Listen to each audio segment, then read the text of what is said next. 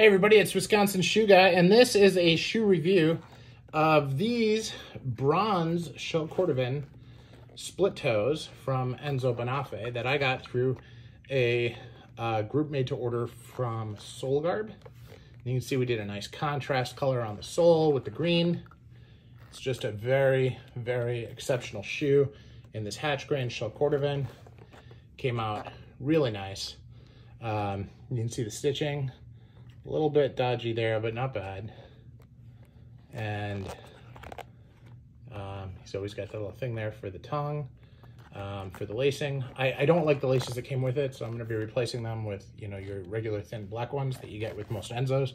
The ones that came with it are matching the sole, which is nice, right? But they're too thick, and so they're just hard to tie. And that impacts the fit in a way that I don't really like. Now, sole wear is exactly what you would expect with all Enzo. You know, it's just standard soles. We did this so that it has a nice slim down waist. You can see they did this. I think they Blake stitched the waist here. They did a nice job with it though. This is machine stitched along the 180. And as typical Enzo, they did a nice fudge along the welt. Reverse split toe. They don't skin stitch the toes.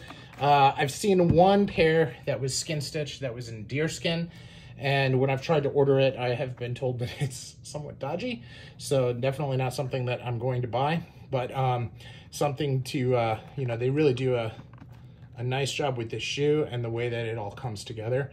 It's just very balanced, and for taking multiple colors, especially this bronze shell cordovan, which is a difficult color, I think, to match for a lot of different shoes. They did a nice job, and I think that the way the whole thing turned out is just great. Now, I got together, one of the pictures that I posted about a month back was with a couple of guys that were in the group. We all got together at a different shoemaker, and we wore these shoes just to have them all in one place, which was kind of cool. And so you've seen them before.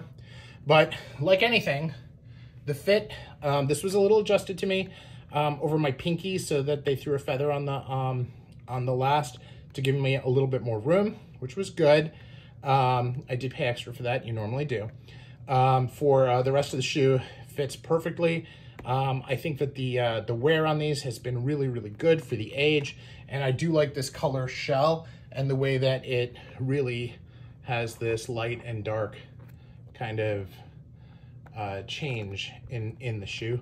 Really appreciate that and find that pretty artistic. So very happy with them.